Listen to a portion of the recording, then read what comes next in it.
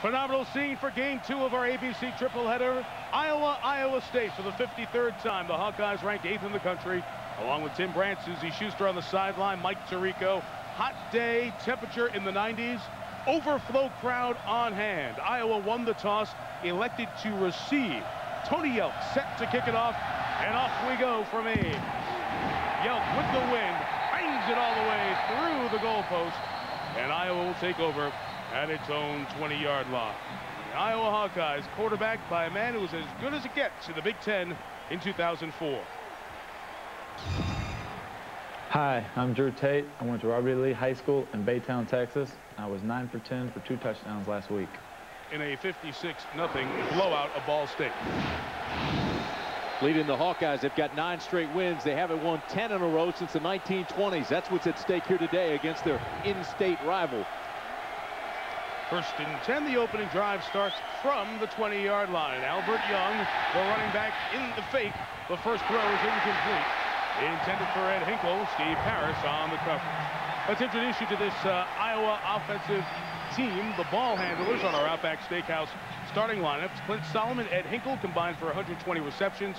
Albert Young, the sophomore, gets the start at running back with Bush and Majerus. Rounding out the 5 will touch it. Up front, Jones, Yanda, Brian Ferentz, the senior who's been oft injured, the son of head coach Kirk Ferentz, with Mike Elgin and Ben Gates rounding out an offensive line. Asked to improve, Iowa was not very good at running the ball last year. 2nd poorest in the country. Very atypical for Iowa, but Tate made them go. Here comes Young into the secondary. Albert Young chased down across midfield into the 45. A pickup of 34 yards on 2nd down. Mike, early in ball games, emotion really comes into play. And the Cyclones defensively are so anxious to get to this ball. Everybody comes and overruns the play, so he cuts it back, and once he gets into the secondary, it's a foot race. So the linebackers aren't going to catch him. You've got to get outside. You've got to get those DBs on him and make the play. But that was emotion. That was over pursuit, and nobody had backside contained protection. The first big play for the Hawkeyes. Play action, Tate looking deep, pressured, and able to get rid of it and complete it. The ball's out. It's recovered by Iowa State. Ruled a completion and a fumble, and Matt Robertson has recovered for the Cyclones.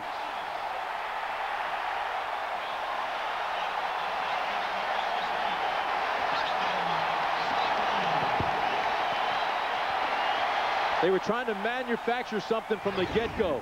First, Tate felt the pressure. So you'll see that on the play action, now he feels the pressure. He's going to roll a little bit. Now he's scrambling. They adjust to that and read his eyes. He got a man open. Now he's got to tuck it and run, but they converge when the ball's loose. Big turnover, the first of the game. DeAndre Jackson hit Tom Bush, knocked it free, so Bret Meyer, the sophomore captain for this Iowa State team, takes it from the 45 and loads up right away. Ball's good! Pass is complete. Big hit on Todd Blythe, but the sophomore holds on for a gain. Smiling, happy to get that first one, is the quarterback for the Cyclones. Bret Meyer, Atlantic High School, Atlantic, Iowa. Atlantic, Iowa is near Omaha, a couple of hours away from here, right over by the Nebraska-Iowa border.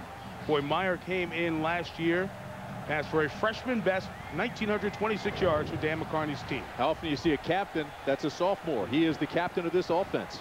That's how much they respect his ability. 7 on 1st down. Stevie Hicks first carry. 1st down for the Cyclones to the 45. Hicks is from Omaha, Nebraska, the top rusher the last couple of years here for Iowa State, with Blythe and Davis and Flynn, the 3 receivers. Blythe coming off an offseason knee injury after he was a 9-touchdown catchman last year. Up front, Egbers, Pence, Stevenson, Zaire, and Aaron Brandt, ruled the best offensive lineman by the coaching staff after week 1. And coming into the season, he's a junior. And that completes the Iowa State Outback Steakhouse starting lineups. 1st and 10 for Iowa State. Let it go! Meyer throws wide open for the gain of about 8 yards to Walter Nickel, the junior out of Tacoma, Washington, the H-back on this Iowa State team. check the Iowa defense. Pronunciation change. Kenny Iwebama is the correct way to say it now. With Pearl, Wilcox, and Madison across the front. Iwebama, one of few experienced men. If you know the Big Ten, you know Chad Greenway and Abdul Hodge may be the best pair of linebackers other than those guys in Columbus. In the secondary, Johnson, Merrick, Pascal, and Antoine Allen returning from a one-game suspension, his 39th career start. Gain of 7, 2nd and 3, Stevie Hicks. Takes it close to the 35. That'll be right at the first down line. Abdul Hodge, one of those good linebackers in there on the tackle. Mike, when Iowa and Iowa State play, the running game is so important. As a matter of fact, let me give you an example. In Dan McCarney's 5 wins against the Hawkeyes, they've averaged almost 200 yards rushing. In the 5 losses, only 94 yards rushing. So this guy, Stevie Hicks, 27, is going to have to be big today. That plus the fact that once he starts getting the running game going, that'll free up guys like Todd Blythe, number 1, who is always dangerous and right now is in the slot. Keep an eye on Blythe all day. 3rd and short. Ryan Cook comes in. The big back pounds forward. 4 first down yards to the 31. Cook carried twice last week. Both were 1-yard touchdown runs. Great job by the offensive line. You see him zone block. Everybody goes down to the right side, and they just follow him right up there. Now is the time on first down at the 31, Mike, where you look for Blythe. You take a shot deep. You've sucked him up with a run. Go over the top. Good opening drive for the Cyclones out of the Big 12. Hawkeyes out of the Big 10. Rare. 2 conferences, yet same state. Empty formation. They're going to throw. 5 options for Meyer. Nearly intercepted.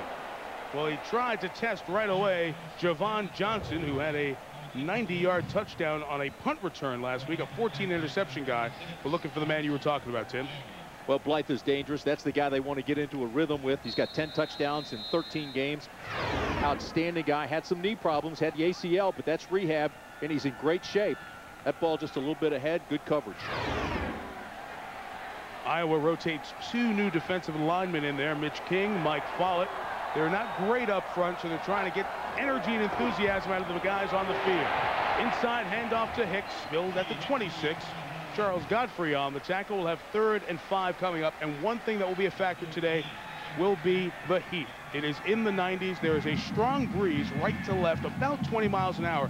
But the the second-team guys are going to have to play key roles here today. There's no question, Mike, and I think a guy like Greg Coleman, the backup running, who's just coming into the ballgame now to spell Stevie Hicks, I think he's got to have at least 10 carries today, at least. He's got to spell him. But on 3rd down, it looks like they go to a passing formation. Just keep in mind, the quarterback, Meyer, is very dangerous on the run. 5 wide. Meyer has time. High throw, deflected, and intercepted. Adam Shada comes away with it and takes it to the 21-yard line. So each team of possession, each team has turned it over. The sophomore Shada, who started last week in place of Antoine Allen, comes up with the Iowa interception. It's one of those passes as a quarterback. You think you've thrown a pretty nice pass. He follows him all the way across the middle, but what he didn't read was the safety coming over and jumping the play, jumping in front, and then, of course, you get the deflection, and the chances are good for the offense when there's a deflection. As highly anticipated an Iowa State game as we've had since the series restarted back in the late 70s. Each team turns it over on drive 1.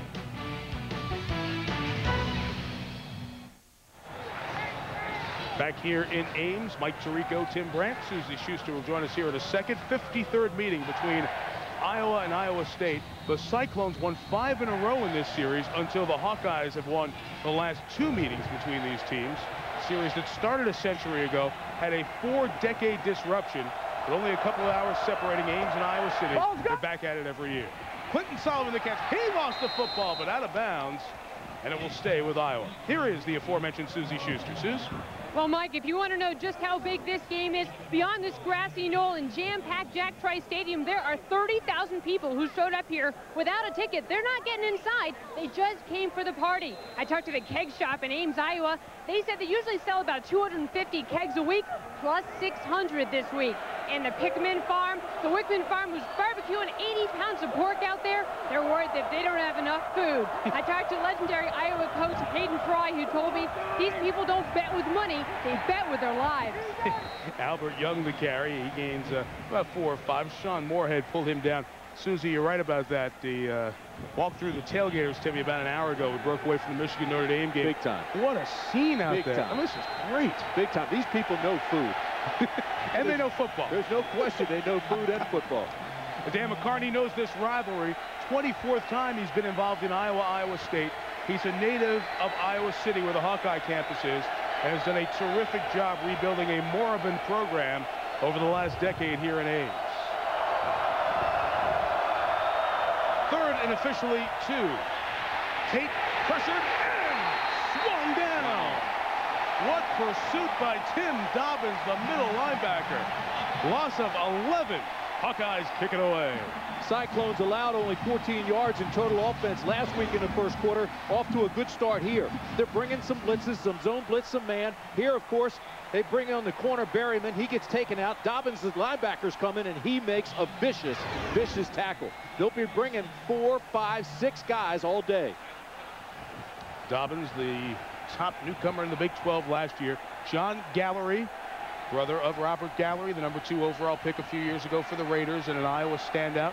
He will punt. They will share the punting duties with Gallery and Andy Fenstermaker here today. This is into the wind. Play clock hit double Too zero. much time. Mike, the upback was trying to locate the overload, and he was trying to point where they had the block. So when he came up, the center wouldn't snap the ball till everybody was set. They outfoxed themselves.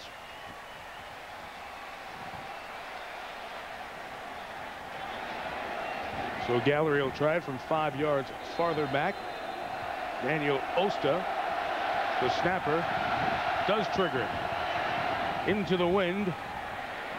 Fair catch called for and made by Ryan Baum, but that's a punt of only 30 yards into the wind. So great field position opportunity here for the Cyclones in this scoreless game. Iowa State will take over, and back on the field comes their sophomore quarterback, who made a pretty impressive mark in his first year. Bret Meyer, third-team freshman All-American, back on the field when you come back to Ames. 5 or so from the state capital of Des Moines. There is Kirk Ferentz, the successful head coach who's led Iowa to 3 consecutive double-digit win seasons, replacing Hayden Fry, his mentor. He was on Fry's staff at Iowa, as many of you here in the state know, for 9 years. Offensive line continues to get better under Barney Cotton, and they were strong in that first drive. Let's see what they do this drive. From the 45, Iowa State to the air with Bret Meyer with time downfield, breaking free, but just overthrown for Austin Flynn, the junior, who tried to reel in that touchdown. Oh, we talked about this rivalry. Kirk Ferentz has been a part of it 16 times. He knows what this game is all about. This is my 16th game involved, and I found out real quickly in 1981, my first year, just how important this game is on both sides. You know, everybody's extremely into it. Players, coaches, certainly the fans. And I think the thing that's unique about this year is the interest level is a lot higher outside of the state lines than in years past. Because Iowa State coming off Big 12 North co-champion season, and movement by Iowa State's wide receiver will negate this snap, and there is no fumble on the play. And Webama came in there and knocked the quarterback down. We have Big Ten officials tonight, or today I should say. Again, they say emotion gets in the way of concentration. Offense, number 1, 5 yards. The down remains. Second. One of the least penalized teams in the country last year. Then last week they came out and they had a bunch of penalties. 6 penalties, 60 yards, and now you have one of your veterans, Todd Blythe, sophomore, but played in all the games till he hurt his knee. Jumped a little bit. So after the walk-off, 2nd and 15. Let it go. Another pass look. It is complete for about 5 yards to John Davis. They'll mark him up at the 45. Javon Johnson in on the tackle. Let's talk about the rivalry for a second. We heard Kirk Ferentz talk about it, Tim. Rarely do you get in-state Division 1A schools for a long time, not in the same conference, so they cover the same recruiting ground. A lot of the guys know each other. They have a little sauce and spice to this rivalry. Absolutely. And Mike, they went 40 years without playing, so when they finally got back together in the 70s, that game was huge. But I don't think, as we said in the open, this game is as big as it's ever been. This is the biggest Iowa State game because of the championships they had last year, because of their records, because of their success, where these programs are going, and they're both 1-0. 3rd and a dozen. Let it go, let it go! Meyer lets it go down the sideline. It is incomplete. A deep ball intended for Blythe. So they are going to Blythe a lot here in these opening 2 drives, but Meyer and Blythe just not able to hook up. Strong wind at Meyer's back, and it's sailing on him a little bit. But let me make a point here. The coaches on the sideline are telling him when to release the ball. It doesn't matter how strong or weak your arm is. It's when you release the ball. And if you listen closely, you can hear from the sideline every time he throws, let it go, let it go, let it go. They want him to throw on time. Tony Blankenship will punt. 5 punts last week. Trying to angle it away from Hinkle and to the corner. Perfect job by the senior out of Cedar Rapids. Blankenship pins them at the 3. The punt is 44, but worth even more for Dan McCarney's team. Long field for Iowa. Drew Tate and company back at it when we come back. Iowa State's defense has been stout thus far, scoreless here in the 1st, and a long field for the Hawkeyes to deal with. Sophomore Albert Young will be the running back for Iowa. And he finds a crease. Look out. Young with 1 man to beat. Takes it deep in the secondary. Albert Young, who was very strong running the ball last week, gains 31 yards on 1st down. Nick Mosier able to get him in the secondary. Another great job by this offensive line as 2 really big runs. But you see they've got the traps. They bring the fullback up, stop it right there. And look at the running lane now he has to the outside. He reads it, reacts to it, gets out there, and he knows now it's just a foot race. But great job by the offensive line. They had the little trap up front. The fullback filled, and he read it all the way. Right back to Young, who is stopped at the 35, gain of 1. Tim Dobbins, who made the big play there. The big play on the last series, got suckered in on that trap before. Sean Moorhead, Nick Leaders, Brent Curvey, and Jason Berryman, who was incarcerated this time last year, has served his time back out on this field and playing well in the 1st game. There's Dobbins, best newcomer in the Big 12, with Carper and Robertson. In the secondary, LaMarcus Hicks, DeAndre Jackson. The corners will be tested. Jackson was beat for 2 long touchdowns in the game last week against Illinois State. High snap over the head of Tate. Young and Tate go back. They didn't get it. Berryman did. 2 Hawkeyes were there. A marker comes in very late. Berryman has recovered. We'll check the flag. It could be Cyclone ball in the red zone.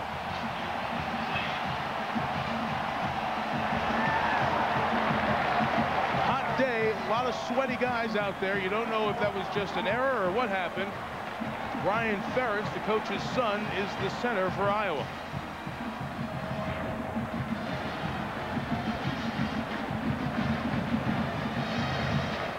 And we're talking about when this flag may have occurred in terms of having to dole out the penalty and the possession as well.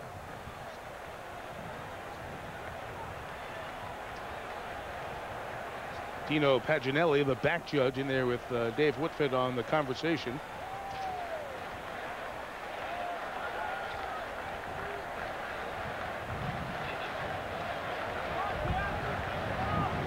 Very lengthy chat. There could be a 2nd Iowa turnover here, and the 3rd turnover in the 1st half of the quarter. During the play, an illegal crackback block on the offense, number 11. That penalty is declined.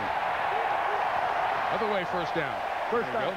4-3 defense. They were on the shoulder of Ferentz's center. But here's Leaders right there, and they're going to double team him. He's more concerned about the All-American Leaders, and because of that, he snaps high and fast. He's thinking more about the double team and slotting down on the defensive tackle than he was on the snap. And Tate, running back, couldn't locate the ball. Berryman hops on it, and a golden opportunity for the Cyclones. Greg Coleman comes in as the lone running back. Well, spotted at the 12. Meyer on a designed run. Stopped for no gain. Mike Follett, who was a tight end, moves to defensive line out of West Des Moines, a senior, makes it 2nd and 10. Fun to watch Bret Meyer. He's so dangerous with his feet. Now, they are trying to teach him, just as a sophomore, to get more comfortable and don't bail out as early. Go through your progressions, look at all your receivers, see what the coverage is, and then go. But his natural ability, when he turns it loose and just runs and gets to the outside, unbelievably dangerous. Iowa State has some good size at receiver. Getting close to where they can take advantage. Pressure's on, 5 in the pattern. Underneath, it's complete. Touchdown, Cyclones! Austin Flynn!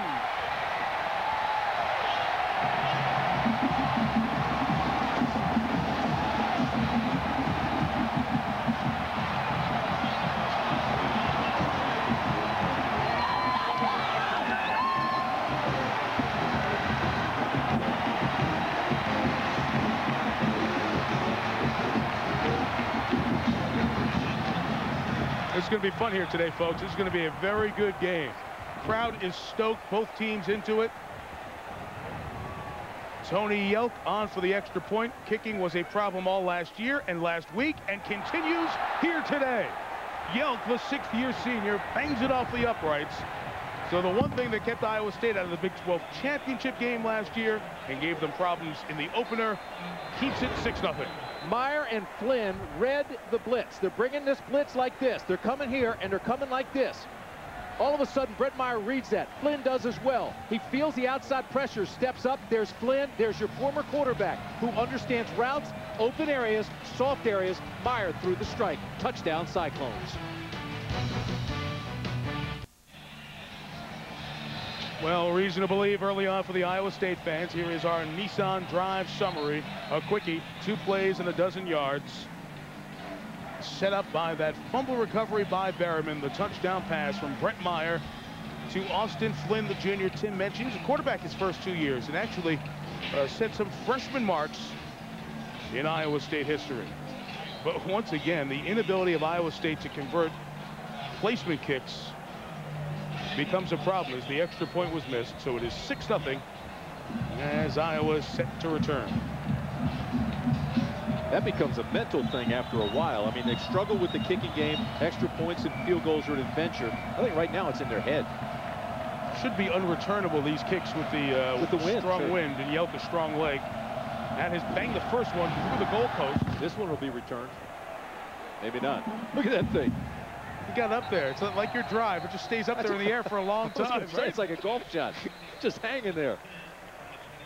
And Iowa will take it out from the 20-yard line. So the Hawkeyes trail here for the first time in 2005. I mean, why are we both thinking golf? That's what I want to know. Because there's a golf course right over there on the other side. Watching these guys play on the other side of the stadium. That's right, behind the east stands here. You don't know what sport you're broadcasting today. Well, offensive coordinator Ken O'Keefe's crew has had essentially, with all due respect to Ball State, a controlled scrimmage last week. Pass for Hinkle is incomplete. Penalty marker will be thrown here. Well, they're going to call pass interference on LaMarcus Hicks, and I know what you're going to say, and I'm with you. No, I tell you, Hicks was reading it, he was reacting, and he was going for the football. I don't like that flag at all. Pass interference, defense number 24. Spot foul, automatic first down. Now, technically, he's right, but here's the deal. I mean, you've got these guys right here, one-on-one. Now, watch. He's reading it. He's watching the ball. He's not seeing the guy, so he does get there a little bit early. It's a good call. I don't like it, being a former defensive guy, because he's got every right to that football. If he just gets a step in front of him, not only would he avoid the flag. Exactly right. That was his problem. He didn't step in front of him. He did jump him quickly. He made a pick six if he would have cut in front of him, but again, into the wind. I don't think he ever saw the defender. He's watching the ball all the way. With it. 2nd and 10, or 1st and 10, excuse me. Albert Young the carry, and he gets just a couple of yards. Gain of 2. Tim talking about the havoc that Nick Leaders caused on that bad snap by Brian Ferentz that led to the turnover, that led to the touchdown. Leaders made that tackle. He's a captain, a 4-year starter. His dad, who has since passed away, and his brother played here at Iowa State. So Nick Leaders, a familiar name to Iowa State fans, and brings great passion to this rivalry here this afternoon. You know what amazes me about Leaders is he's 6'2", 290, and he runs like he's a tailback or a linebacker. Officially a gain of 2. 2nd and 8. Steady diet of Albert Young, just trying to pound it in there. And we'll Third down coming up after Steve Parris knows it up from his free safety spot. Made the tackle. I'm telling you right now, Leaders is going to be a really solid NFL guy. Just watching him that time skate down the line. He's got such great arm strengths. He keeps the lineman off of him, slides down right into the hole. Need to get to the 34 for a first down. Champ Davis has come in the game as the lone back. 4 receivers for Tate, who can't find anybody open. Now throws on the run, and it is caught for the first down at the 45 by Ed Hinkle. Into a lot of traffic. Adam Carper makes the stop, but a first down throw to Hinkle. Drew Tate is an interesting guy. You know, he just buys time. He sees the field so well. He's got great vision. Right about now, Tate's scrambling. He doesn't know whether he's going to run or throw, but just as he starts to step up, he sees Hinkle clear and hits him right up at the line of scrimmage. He's at the line of scrimmage when he throws that pass.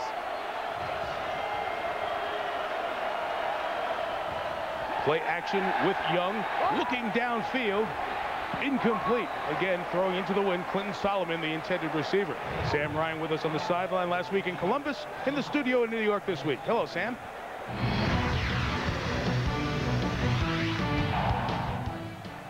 All right, Sam, thank you. Cramping up there at the end of the run, but still able to escape for Oklahoma, messing around with Tulsa into the fourth quarter.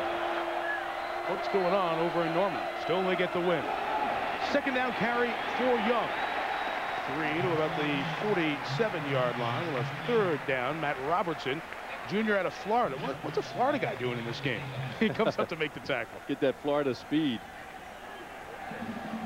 He's at Sunrise, played the Mike linebacker. The middle backers moved to weak side now. You know what? Drew Tate wears that number 5 because he's 5 years younger than his brother Lake. His brother used to stick him in the locker in the high school. Locker number 5 is where he dressed, so he wears number 5 all the time and says he's tougher for it. I mean, really stick him in there, like you're not coming out. No, you'd hear banging before practice. It was him in the locker. Well, that pass is deflected, and Tate, let's see if he was able to hang on to it. They're going to rule it incomplete. It did hit the ground. After the deflection, Tate went chasing after it. It was Adam Carper coming in on the blitz who deflected it. And it's fourth down, so Iowa unable to get it across midfield. And the defense, coordinated by John Skladany, does the job again. And the defense right now is playing with a lot of confidence. They're bringing some stunts. They're playing. They're coming off the corners. They're coming off the edge. They're coming up front. He's bringing the corners sometimes. He's bringing the safeties. They are very aggressive right now and extremely confident. This time, Andy Fenstermaker punts into the wind. Fair catch called for and made by Ryan Baum. A 32-yard punt with no return. Well, the NFL weekend started on Thursday night with the Patriots win over the Raiders. Monday night, it wraps up. Al Michaels, John Madden, Michelle Tafoya in Atlanta. Rematch of the NFC Championship game from January. The Eagles and Michael Vick and the Falcons. McNabb and Vick. Monday Night Football, 9 Eastern, 6 Pacific on ABC. I saw the Falcons over in Tokyo this preseason. I like that team to maybe make it to Detroit in Super Bowl 40. Well, now hear this. The Eagles are loaded. Whether they're talking or not, they're loaded.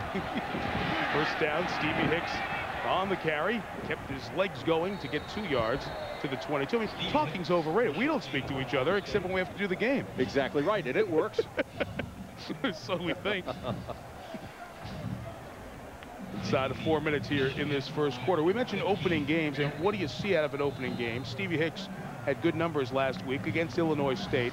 Iowa State messed around a little bit with the team from 1AA. 32-21, tied at 8.5. I think people around here were a little worried about what the Cyclones had. They've shown up well here in the opening quarter. Let it go, let it go! Down pass, high toss, but reeled in by John Davis. There's some of that size of receiver. Watch that as the day goes on. He's 6'4", out of Nebraska. Miguel Merrick made the tackle. Well, here were some of the issues last week, Tim. Allowed 69-yard fumble return for a touchdown, 56 and 80-yard touchdown passes, and those, as you said, were, you know, when they were in a soft coverage and over the top. Iowa State really is not a penalized team. 6 penalties, 2 turnovers, 2 sacks allowed. This is the least penalized team, mistake-free team in the country last year, one of the top 12. And here they are doing that early. So the coaches certainly weren't happy, and they played better here in the first half. John Davis's completion, good enough for a first down. And here's Stevie Hicks running over the right side, delivers the blow and takes it out to the 30. That's a nice 7 yards or so. on first down before Marcus Pascal can come up from his free safety spot and make the tackle. It's a 1,000-yard rusher from last year. He does need a break, though, Mike. I mean, he's a 1,000-yard rusher. He needs at least 100 yards today. He only had 90 last week. Coleman's got to spell him some because it is hot. He's a guy that really plays low, from pad to pad, as you see right there. He'll lay a lick into the safeties and the linebackers, and because of that, Greg Coleman has to, and I'll say it again, has to get at least 10 carries today to give him a breather. He's behind the sophomore captain, Bret Meyer. Coleman has it. Okay, we're done. And he's going to be right at the first down mark. Those oft-talked-about linebackers, Hodge and Greenway, there in the middle, but first down for Iowa State. That was the lineman Kroll who helped Greenway on that tackle. One thing I noticed in the tape, that when Hicks does get tired and his legs get a little weary, starts cramping up a little bit, as the game goes on, he gets a little bit higher. Okay. He's usually a very low runner and a pad guy. You know, he's a leverage guy. But as he gets tired, he comes higher. He's straight up and down. He gives the tackler a better target. Some talk this week. Hey, Iowa State played the full game, had to play into the fourth quarter. Iowa had most of the starters out late first quarter in Iowa City last week.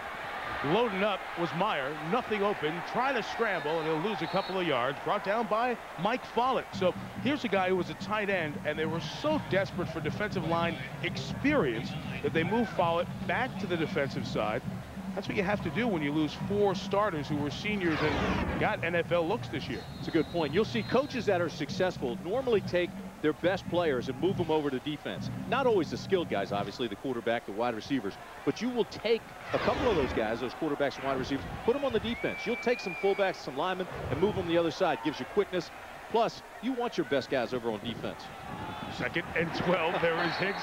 You defensive guy, you. Loses 3 yards. Mitch King comes up from his defensive tackle spot. He's a second teamer. So Iowa rotating 8. Norm Parker, the defensive coordinator for this bunch, been around Iowa City for a long time, as his group staying fresh, because that's their question mark up front. In the back, the backers in the secondary, they feel pretty good. But Parker's defensive line is the questioned unit on this team. You know, back to Hicks for a second. He was responsible for more than half of ISU's running game last year. He's got to get this thing going. 3rd and 15. Myers looking toward Blythe. He's covered. Takes off on the run. Needs to get to the 49 for the first down. What an open field tackle to deny him of that first down. One more move and he was going to get there. But Javon Johnson will force an Iowa State punch as we head to the end of the first quarter. And if I'm Iowa State, I hustle and get this one off with the wind, by the way. You're looking at the same angle Bret Meyer's looking at it. He sees plenty of open field. But watch, Javon, I'm telling you, Johnson comes up. He's a small corner, but that was a sure open field tackle. Final play of the quarter with the wind, kicked out of bounds. And Iowa will take over at its own 15-yard line when quarter 2 begins. 40-yard punt for Blankenship. Through 1 in Ames. 6-0. Iowa State leads. An ABC Sports presentation of college football continues after this message and a word from your ABC station. We hate the Hawkeyes! Go Cyclones! Go Cyclones. I hate the Hawks. Go Cyclones. The whole season comes down to this game. Even if we lose every other game, as long as we win this one. Go Cyclones! Little feel of the students here on the campus in Ames. Iowa City will get its equal time later on in the game. 1st and 10 with the wind at their back through Tate from the 15. First down pass is complete all the way out to the 42-yard line. So quite a change there as Ryan Majerus, the tight end, comes in and gets a gain of 27. You know, Mike, you're talking about the Cyclones and what they're doing in the wind here today. Thursday, we had a tornado. We had winds of up to 83 miles per hour on campus. They thought that might have been an omen right here, you know, with the cyclone coming through, the tornado touching down right on campus, right by the stadium. Fortunately, nobody was hurt, seriously. Exactly. You see that wind that we're talking about now at the back of Tate and Iowa, so let's see if they open it up a little bit more. Play action to Young. Tate has some time. Throws incomplete for Quentin Solomon, his senior receiver out of Fort Worth. And one of the reasons he couldn't get it there, he was getting hit while he was trying to get it there by Jason Berryman. The defense for Iowa State doing a great job disguising things, mixing things up, and giving different looks to Tate. Now, Tate is one of these guys that reads defenses extremely well. He also goes through his progression, but he's taking licks every time he releases the ball. They're giving him tough pre-snap reads, so he doesn't have a real good hold on where he's going with the football when it's snapped, and then he's got to go through that progression. It's taking a little bit longer, and they're getting to it.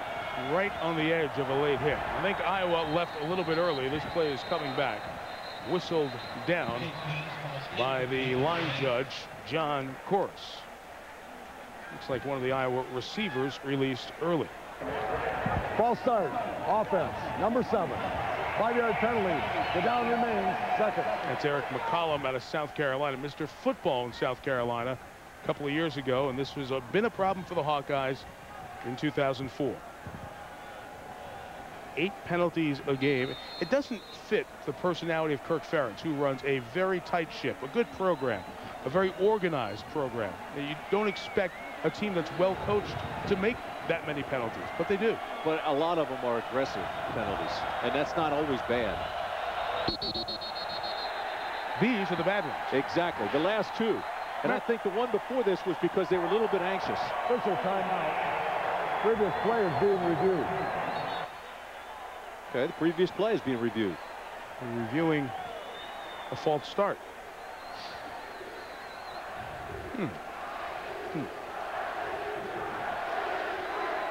Dan McCarney saying, what are you talking about reviewing this?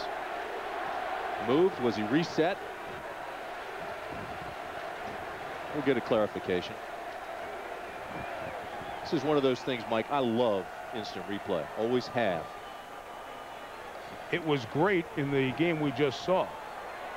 You know, to my knowledge, false start is a non-reviewable play. And I'm just checking the list here. That's actually plays that may not be reviewed with the use of video replay include false starts.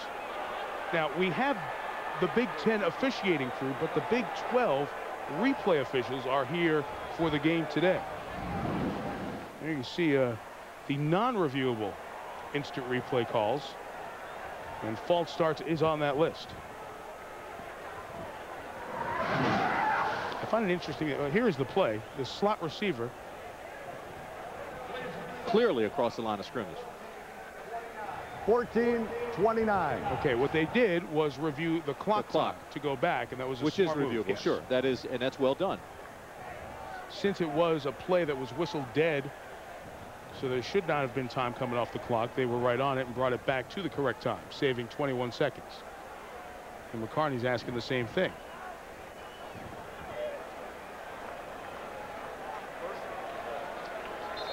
Dan McCarney has done here in Ames is something that he knew was a large mountain to climb because he coached at Iowa State or at Iowa on the same staff. Well, wait a minute now. The problem is they've got to mark off the penalty. There was a false start. We just saw the slot man was across the line of scrimmage. Did they mark off the penalty? But you know what? That may have been the buzzer got to the official and he was blowing the whistle before this penalty occurred. For the clock adjustment. Exactly. So even though that would have been a penalty, it might be negated. Well, Dan McCartney's asking the same thing I am. Was that not a false start? And when did the whistle blow? The one that would have been on the offensive lineman here when they buzzed down from the replay booth to say, hey, that last one we've got to go correct. Next play starts, you can't review the one before, but I'm not sure the whistle blew. It looked like he was across the line of scrimmage. Kind of take my back here, partner. It's been a long 31 seconds here in the second quarter. All right, so just off the last penalty, 2nd and 15, and here is Young. Albert shy of the 40, third and about a dozen ahead. Like what this Iowa State defense has shown so far, John Skladany coaches the linebackers as well. This team allowed only 140 yards rushing per game last year. That was the best in the post-World War II era of Iowa State football. Nick Leader's having a great game. They're trying to double team him every time he touches the football here. Now they're even pulling on his jersey, but he still finds his way to the football. You pointed out during the break that he's having a terrific game so far. Drew Tate saying, guys, get set. We got to get it off before the play clock. He does. It's 3rd down. He's flushed again. Throws for Solomon. Well covered. The back end doing a nice job. Brent Curvey came in with the pressure up front. Coverage on the back end, DeAndre Jackson. And Leaders leads the defense off the field. Another 3 and out. So they make the stop, but I tell you what, I still think the call came down from the replay booth late. You can't run the next play and review a play, and I think that one already started. But they got the call from upstairs, they got buzzed, they stopped it a split second after it started. Bottom line, no second penalty. Punt rotation, John Gallery's turn. With the win, gets a nice kickoff. Ryan Baum to return from the 12 with some space now.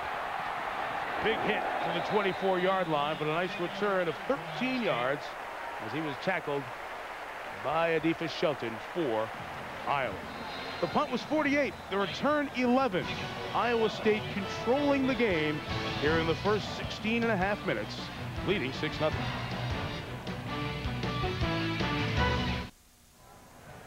$50,000 crammed into every corner of Jack Trice Stadium. Thousands outside who just came to tailgate and have a good time. And we say hello. I know a lot of you are watching on TV out in the parking lots around the stadium here in Ames.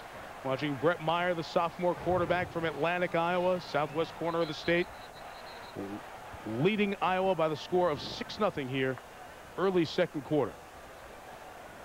Mike, you mentioned the All-Americans, Matt Roth and Jonathan Babineau, who are gone off this defensive line. And the line has been challenged by the coaches. They haven't been getting the pressure. But watch how they use number 18, Chad Greenway, the linebacker. They'll cheat him up. They'll almost use him like an extra defensive lineman to get that extra push, to get that extra fill, to get that extra pressure. Greenway 18, Abdul Hodge 52. Those two excellent Iowa linebackers. They try to run Stevie Hicks on first down. He's denied by Ken Iwebama. He's getting his second career start. Sophomore out of the Dallas suburb of Arlington, Texas. You see Meyer in the game as this defense tries to chase down the quarterback. As a freshman last year, was the MVP in the Independence Bowl, ran for over 120 yards. He led a fourth quarter drive at Kansas State, 345 yards in that game. So in the big games in Iowa State's run to share the conference title and the postseason, the sophomore came up big. Quick pitch and catch with Austin Flynn, who extends across the 34, giving the first down at the 35, gain of 11, Greenway the tackle. And Mike Meyer's continued development is what will define State's season. There's absolutely no question about it, and how he does the rest of the afternoon will determine how they do here. But again, he reads well, and there's Flynn, who reads with him, the former quarterback. He felt the pressure, looked, hit the quick slant, bingo. You know, Meyer, for a sophomore to be voted captain by his teammates, very quiet, understated. He's not a very verbose young man, but really has impressed his teammates. Stevie Hicks trying to find some space in there, gains just a yard or two. But as we sat with him yesterday, what a good-looking athlete Meyer is at 6'4" and 205 pounds. Mike, the guy that's been quiet so far for Meyer has been Todd Blythe. He only has one catch, and he's their star go-to guy. And although Austin Flynn is your leading receiver, the big star, of course, is Meyer, and Meyer loves to go to Blythe. But here's Halle Berry, who doesn't? Come on. See Keith Sims mentioned there, the lineman in the league for many years. Here's Meyer using his running ability, takes it to the 40 before he plays third down. Susie Schuster can tell us more about the quarterback. Well, Mike, Dan Meyer remembers the day that changed his life. He was driving his semi in inner city Chicago and was struck emotionally by the underprivileged kids following his truck when he was making deliveries. He and his wife, Beth, decided to adopt a child from there. They got a lookbook from the Illinois State Book filled with kids who were available for adoption, and one jumped out at them with chubby cheeks and a sparkle in his eye. They brought him back to Gilbert. He was raised with 2 natural siblings and 1 else adopted. He says he wonders, what if all the time? What if they hadn't taken me out of there? What if I was one of those kids who was shot for part of the gang in an inner city? He says the what if for him never has to be answered, and a payback for his parents is the joy that they share in watching him take this field. Susie Meyer's pass there incomplete. They wanted the pass interference on Javon Johnson. Will have fourth down, but truly great story. Yeah, Meyer's story, you see him as an athlete, you see such a good player, and then you find out that he was adopted and taken from a rough neighborhood in a rough situation, and really has had his life turned around by his parents, who you saw there as adoptive parents in the stands. Really gives you an idea of what the young man has overcome just to get this far. Troy Blankenship kicking into the wind. Ed Hinkle runs up and fair catches it at the 31-yard line. 28 yards on the kick. Before we step out, we'll Let your mind work during the break with the Aflac trivia question. Dan McCarney's coached a 3,000-yard passer, 2,000-yard rusher, 1,000-yard receiver. 3 other coaches have had that. 3,000 passer, 2,000 rusher, 1,000-yard rusher. Can you name those coaches? Work on it during the break. Soybean production. State of Iowa. Those beautiful gardens on the front entrance of the campus. Windy day across the flatlands here in the American heartland. Winds gusting near 20 miles an hour, even higher in the western part of the state today. 6-0 Iowa State leads. They missed an extra point after a touchdown catch by Austin Flynn in the first.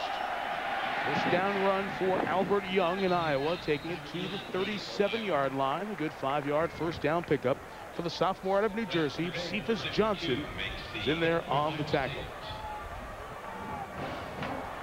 Iowa for many years has had a good presence of skilled position players from the New York area during the Hayden Fry days, and Dan McCarney's old boss Hayden Fry did that, and now being followed up upon by Kirk Ferentz. A lot of zone blocking up front. They just haven't been able to get to the holes. Defense is slicing down. They're all cheating. They're stemming and they're moving. 2nd and 5. There's a man waiting for Young again. He's able to absorb the first contact and get 3. We'll have 3rd and 2 coming up, Tim. Take a look at the Pacific Life game summary, and for Iowa it has been a first half of mistakes. They've really struggled, been able to turn the ball over. This was early in the ball game. Stripped, fumble, tip, interception. Ferentz, bad snap over Tate's head, and then the touchdown pass from Meyer to Austin. Has not been the first half Iowa Hawkeyes envisioned. 3rd and 2. Tate will throw and complete it for the first down. Just shy of midfield with Scott Chandler, the 2nd of 4 good tight end. Iowa always has good tight ends. Chandler out of Texas keeps this drive going. Mike, you have the feeling that Drew Tate really hasn't gotten comfortable yet. He's got to find his rhythm. He's got to get this offense moving. They've been stymied every time they have it. They've hurt themselves. They've had those interceptions and snaps we just showed you. But you look at his numbers. Last week he was 9 of 10. He's a 4 of 9 here in the first half. He's much better than that, and he just hadn't found his rhythm yet. At the safeties deep, a little pump and go for Tate is intercepted. Bad throw that time. Steve Paris was waiting and takes it to the 46-yard line. And Tate may be shaken up after getting his head in there on the hit. I think the quarterback took the worst of it, and he's down on that far sideline. So Tate, upset that he threw the pick, trying to make up for it by laying the hit. And the class of all the athletic trainers around college football, the Iowa State staff right there to be with Tate until the Iowa trainers come over. Again, Mike, he didn't look like he was comfortable. He made the tackle on the return, and that's where he got his head hit hard. He went helmet to helmet, but this was one of those things. They were in a zone coverage, did a little pump fake, didn't see the free safety. Watch this. Here's your pump fake. That's the hook and go. He never sees the free safety. Throws it up, and here comes Steve Paris over to make the pick. Now watch, here comes Tate trying to make the tackle on the return, and they go helmet to helmet. Bam! Great effort by Tate, but you don't want your quarterback making this kind of tackle and going helmet to helmet. He is jogging off, hopefully for Iowa's sake. He was just dazed, but that's now 3 turnovers here for the Hawkeyes in this opening half. And a mistake with the wind that time. They were waiting for it, though. Iowa State was looking for that first down deep toss. The safeties were back deep. Here comes Stevie Hicks. Delivers the blow in the secondary. Antoine Allen the tackle. The gain was 9. Let's take another peek at Tate getting his, quote, bell rung. I think they both did. I think Paris got his rung a little bit. Tate got his. I mean, that is just helmet to helmet contact.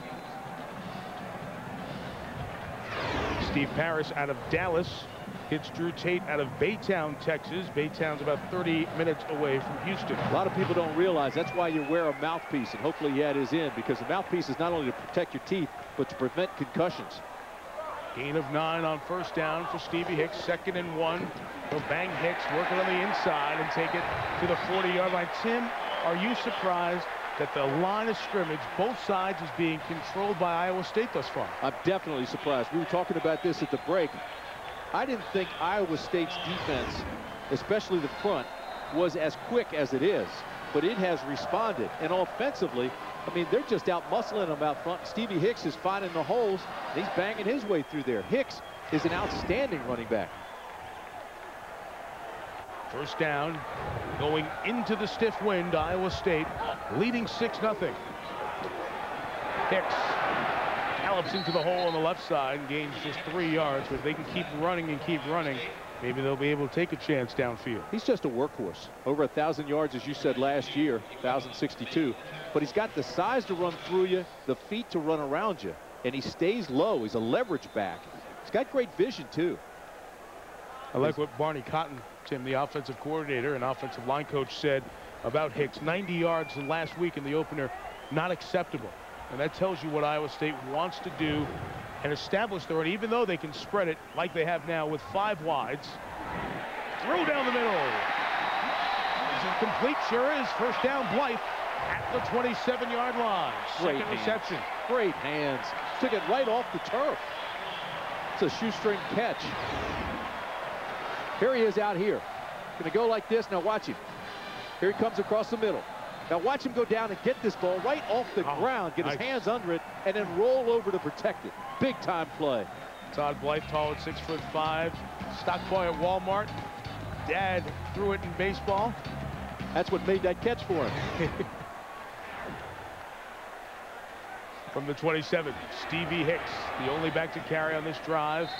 2 yards to the 26-yard line. Second down coming up. This is an Iowa State team that last year shared the North Championship in the weaker half by far of the Big 12. They went 4-4, but did go 7-5 on the season. They were picked last, and the title was the first share of a football title of any sort they've had since 1912. It's a long time. It is a long time. You know, I'm watching this offensive line. It just gets better and better under second-year coach Barney Cotton. Second down, Meyer moves it, runs it, got a good block to get 4 yards to the 21. Ben Barkema, a sophomore on Iowa State, whose brother CJ plays for Iowa, a reserve tight end. Well, Ben for Iowa State made the good block that time. I want you to watch the offensive line now. They're all going to turn to their left. This is called zone blocking. Now go ahead and roll it. Watch these guys. It's almost like a pirouette. And they're going to shove everybody that way. Meyer's going to come the opposite way, buy some time, and pick up a few yards. Again, they go empty here. 3rd and 4. First down away to the 17. Meyer pressured, throws for Blythe. He hung on. First down at the 13. The lick was coming. Blythe able to hang on and keep the drive alive. Something I want you to look for. Blythe is 6'5", and he's gone against short corners. Johnson is only 5'9". Allen on the other side's 5'10". And then you've got Pascal, who's 6 feet, barely. You know, so he's working on guys that are just barely 6 feet, and he is 6'5". Throw it a little bit high, let him go up and get it. There is a mismatch there. That's what they ought to use right now in a timing pattern to the end zone. There's tall and there's toughness, too. Blythe is in the slot at the bottom of the screen. Run formation with Hicks. Iowa well schooled there. No gain. Second down coming up. Mitch King in there on the tackle. We spin towards 5 minutes left. Second quarter.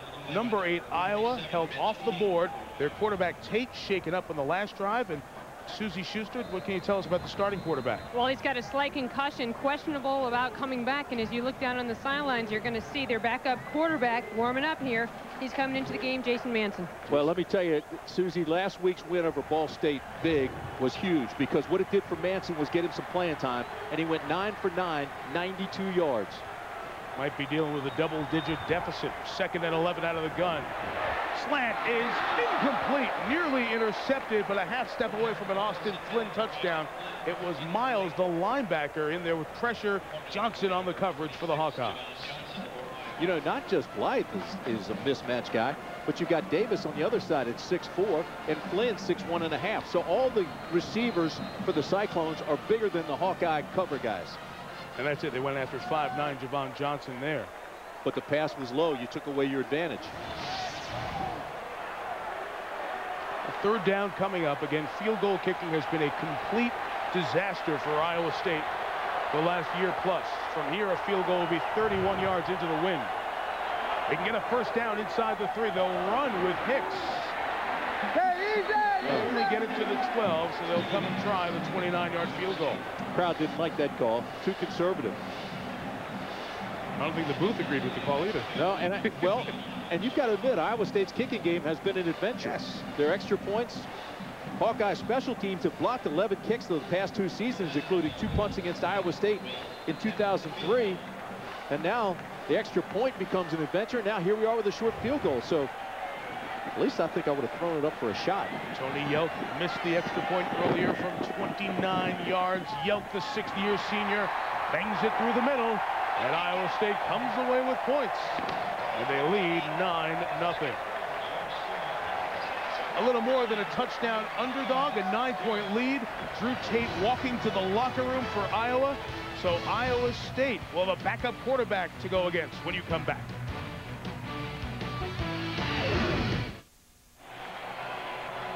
(9-0) Iowa State leading Iowa. 4:12 left, second quarter.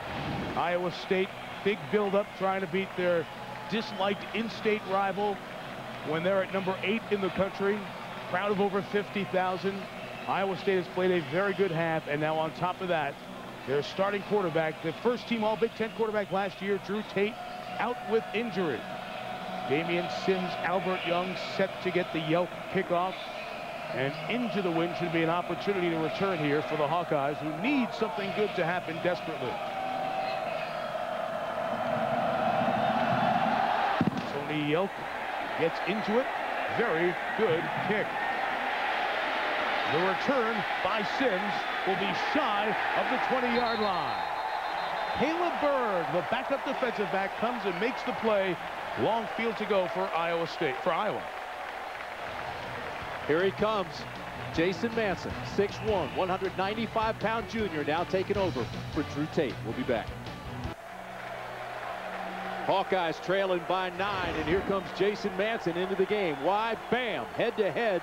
Drew Tate, after he threw an interception, went helmet-to-helmet with Paris. He was knocked a little dingy.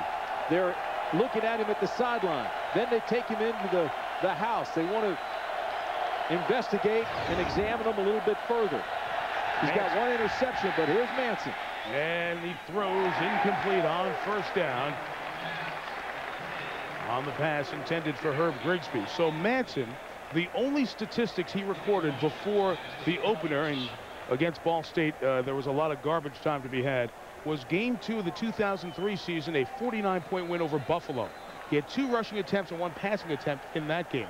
Had no stats at all last year and got some playing time, as Tim mentioned last week, in the blowout over Ball State. 56-0 over Ball State. He comes in, plays most of the second half, goes 9 for 9, almost 100 yards. Albert Young, Champ Davis, the backs.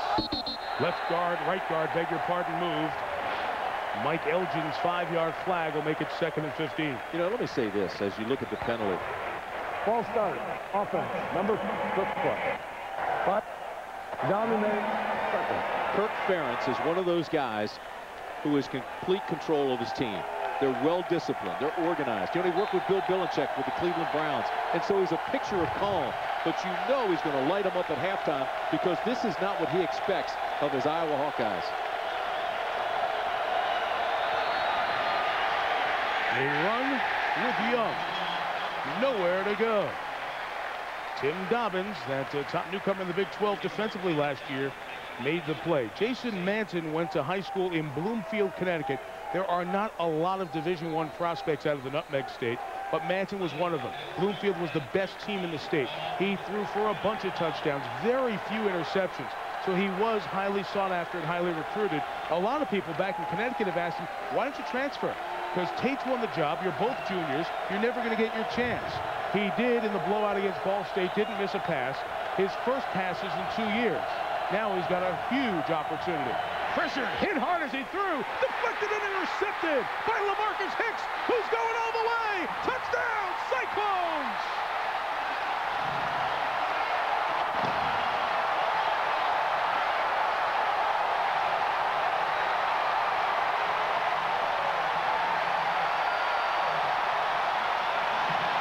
Whole stadium is rocking. Woo!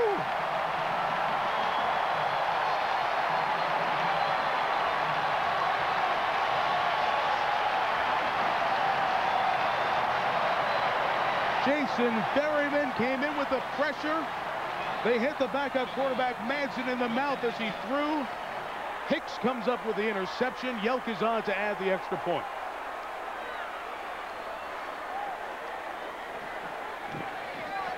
Not pretty, but a point. Iowa State, a near double-digit underdog, a double-digit lead at home in the in-state battle of Iowa. Down 16-0 to Iowa State. This kickoff tumbling toward the sideline. It could have let it go out of bounds. Instead, it's fielded by Sims, who does a nice job taking it to the 33-yard line. Penalty marker down as Alvin Bowen, the reserve linebacker, made the tackle. They come back with a hold. And Iowa's going to start inside of its own 10-yard line.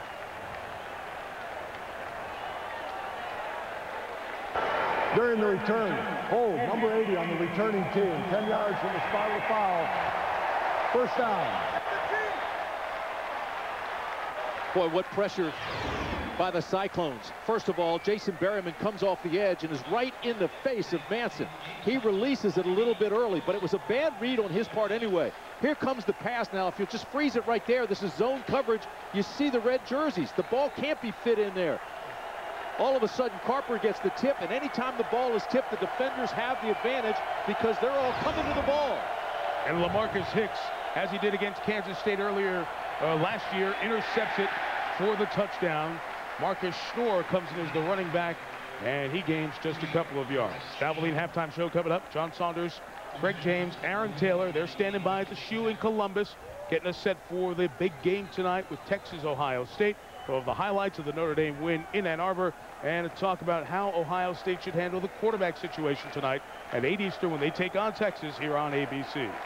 Mike, it's been almost a perfect half by the Cyclones defense. They had 7 interceptions last year, or 17 last year. They have 2 already in this game. Berryman being stretched out. He's out. Young is in at the running back, and here is Albert cutting back into the waiting arms of Nick Mosier, the senior strong safety out of Fort Dodge, Iowa. A co-captain. Stopped at the 15-yard line. We'll have third down coming up. And a timeout taken here by the Cyclones. Defensive coordinator John Skladany was very confident when we talked to him yesterday about his game plan. He wants to take away the short game first, which he did early. He wants to use the zone pressure schemes and the blitzes when needed. He's done that. They've got their 2 interceptions. They have played extremely well defensively. There's John right there. What a job he's done in his game plan.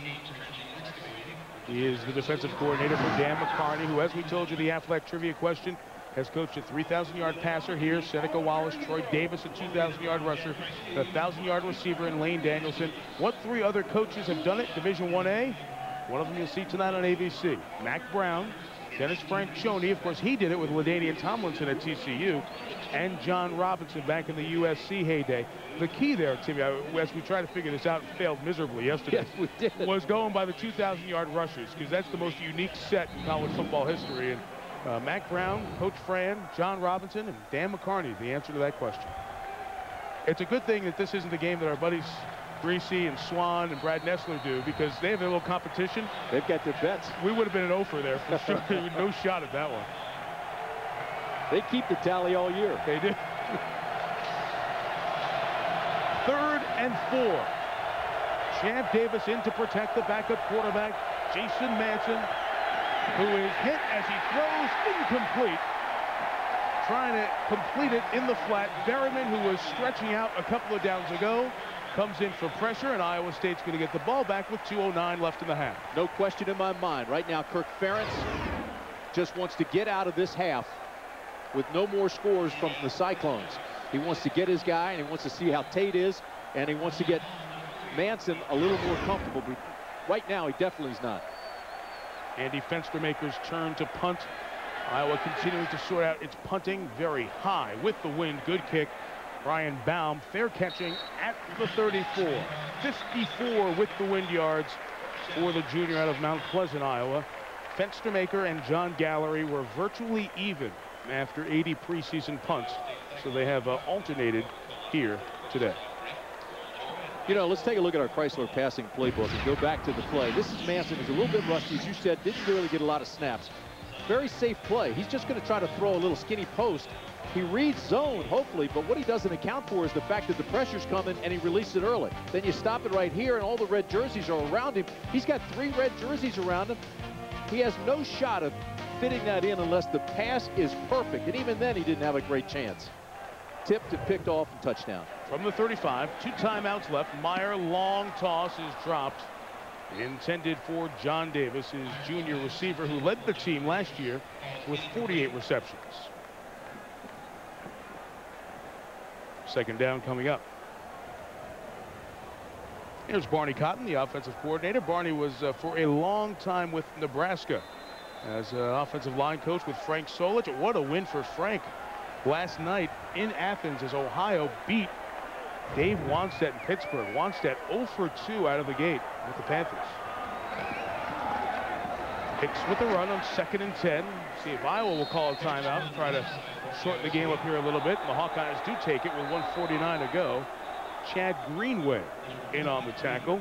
We haven't called Greenway and Abdul Hodge very much here in the first half. No, Chad Greenway, he's been cheating up. They've done their scouting. They knew he was going to be in the line. They knew he'd be cheating up. They knew he'd be coming off the edge. They locate him, and they've been picking him up all day. 2 first-team all Big Ten linebackers. Greenway out of South Dakota, Mount Vernon, South Dakota, where the population barely fit in one section here in the upper deck. 477 is the population of his hometown. Well, we talked about it tonight. It's the game everyone could talk about all offseason. Number 2, Texas steps into the shoe. Let's say hello to some of the 100,000 on the banks of the Olentangy. They are tailgating with their big TVs, hanging out in Columbus, getting ready to welcome the Horns tonight, 8 Eastern on ABC. Brent and Gary and Jack will be there in Columbus, and boy, we cannot wait to get back to the hotel and watch that one tonight. And we'll be back at the Horseshoe right there on the Olentangy next week. Ohio State and San Diego State. You know, the Iowa defense in this ball game has limited the Cyclones to fewer than 100 yards for 4 straight years. In the first half, Michael, Iowa State has 66 yards already. So they've pretty much had their way, which has allowed them also to get into their game plan with the passing attack. It's been a balanced attack, and it's been effective. And the mistakes, 3 turnovers. Usually you lose the turnover battle, you lose the game. And it's allowed Iowa State to jump out on top here. This is 3rd and 10 out of the timeout. Meyer's throw is complete. Going to be just shy of the first down. A half-yard shy. Austin Flynn there at the 43. And the timeout is taken as they check the spot. And let's see, as it's 4th down now, if Iowa does, in fact, and they do, stop the clock here. I think he's found something that he likes in Austin Flynn. He had 7 catches last week. He already has 3 in this game. All right, update from New York, and let's check in with Sam Ryan. Sam? All right, Mike and Tim, we go to Seattle, where Golden Bears duo of Ayub and Jordan clicking here. Ayub, 58 yards to Robert Jordan. The 2 have connected on all 3 scores for Cal over Washington. They're leading this one now 21-10 late in the 2nd quarter. Let's send it back to you. Okay, Sam, thank you. Of course, California having to make a quarterback change because of the injury week 1, able to get 3 touchdowns in the air on the board in Seattle. So Iowa trying to get the kick into the wind. Ed Hinkle may have a chance to return this punt. It is 4th and a yard. Troy Blankenship able to get it away. Hinkle on the run, has some room. Had to put on the brakes to elude the 1-cover gunner and brings it down to the 34-yard line. So 9 on the return. The punt was 34. Iowa 1 timeout, 89 seconds, and 66 yards to cover. One of the few times all day that they've had decent field position to actually start a drive, start a possession. Yeah, before the 2nd quarter started, every drive started inside the 21. They had 1 drive here where Iowa was able to get the ball to 32. So this is the best field position of the day for the Hawkeyes. During that timeout, during the Cyclones possession, they had a chance to sit Manson down and go over some things, see if he's more comfortable. Oh, that should have been intercepted. Just out of the hands of Matt Robertson, who otherwise has had a great first half. And Threw into coverage again. Yeah, this is not Ball State. This is a much, much better defense. Threw into coverage.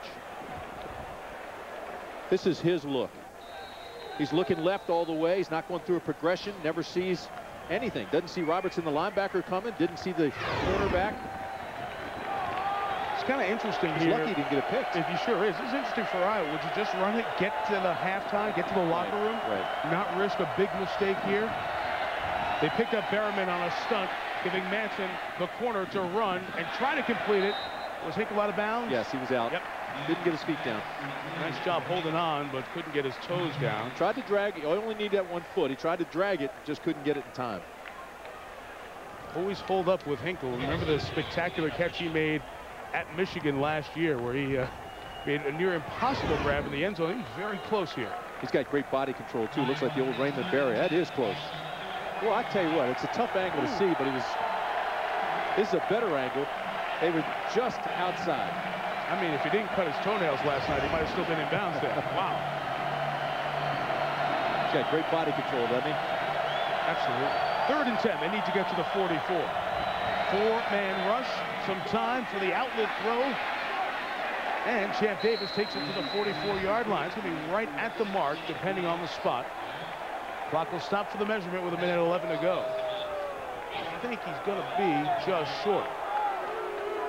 We'll have to bring the chain gang on. The linesman is holding that spot. He's your mark. Hey, you know what I didn't get in last week? You know what the coolest part of Ohio Stadium is? The horseshoe. We did our interviews up in one of the rooms up there. Right across from the room where we did our interviews on Friday with the Miami of Ohio players. The chain gang has their own conference room. Do they? They were able to go up there and rest at halftime, get warm during the winter, cool during the summer. I don't know of many chain gang conference rooms during the season. Get their hot dogs? Maybe. Get their sodas? I don't know what you eat as a chain gangsman. They're going to be short. Well, let's see what Iowa will do here on 4th down after Manson's first completion of the afternoon. These guys do a great job. Very difficult job. This is a short tackle. They've got to make the stop. They've got to make him. Robertson comes up. Overran it a little bit, tucked that tail, and had to lean a little bit, but made the stop short of the first. How do you get that job? Which job is it? The chain gang guys. How do you get hired? Who do you apply to? You just gonna hang around? We're gonna explore that. I want to know how you get that job. Timeout taken here with 1:05 to go. Iowa State takes the timeout because if Iowa goes and they stop on purpose, don't you? No, you research stuff like this just to stump the. I've never in my life thought about that. I mean, who are these guys? I thought they were high school officials, and then I was told that they aren't. They're volunteers. They're volunteer guys. There are guys from the chain gangs around college football laughing at us, saying, so next week I will come back with an answer for you, okay? I'm sure next week we'll come back with a lot of answers. Fax machine right now is overloading. More insignificant information to add. The Valvoline halftime show is coming up. John, Craig, and Aaron are on the road. They have the highlights, the analysis. What do you think of Notre Dame beating Michigan today in the Big House, 17-10? They look terrific. They look terrific. And Charlie had his team ready for the game. They came out. They scored on their first possession. Then they took a shot in the mouth from Michigan. They held up. And then down the stretch again, they were strong. I'm telling you, a lot of people were still skeptical today after they saw what Pittsburgh did. Yes. But Notre Dame came out and was every bit as good as they were the first week, and they continue to get better under Charlie Weiss. The guys are also going to talk about the Big Ten, Big 12 game coming up tonight in primetime on ABC. Texas, Ohio State. What would you do if you were Jim Tressel with the quarterback situation? You've got to start Justin Zwick. I said this last week. He certainly has earned it, and if they didn't, it would be a crime. But he is starting, and he deserves it. But I also would work in Troy Smith. And I would work him in because you're going to need him. And really, he's the more talented, gifted quarterback. Iowa chooses to punt here on 4th and I'd say about 18 inches. Don't want to risk turning it over in your own territory. So John Gallery is on to kick it away. Iowa State will let it go. It is a touchback. 57 yards on the kick. Only nets 37. Cyclones will take over at the 20. 57 seconds left and just one timeout. And I would imagine if you were Iowa State, you'd run the ball, get out of Dodge, and say job well done in the first half. No question about it. You don't want to take any gambles here. You've played a great first half. You don't want to take any unnecessary chances.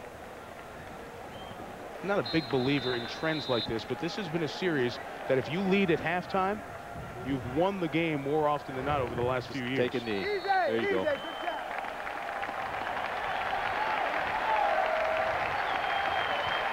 Can't do anything but feel good about the first 30 minutes for Iowa State. Team that has led at halftime has won, what, the last 13? In this series, yep. Leading after the first quarter, it's 13-15 and 14 of the last 15 for the leaders at the break. All 16 Iowa State points have come off turnovers. And they'll take this one more snap, and the sellout overflow crowd at Jack Trice Stadium will cheer the Cyclones into the locker room here at halftime.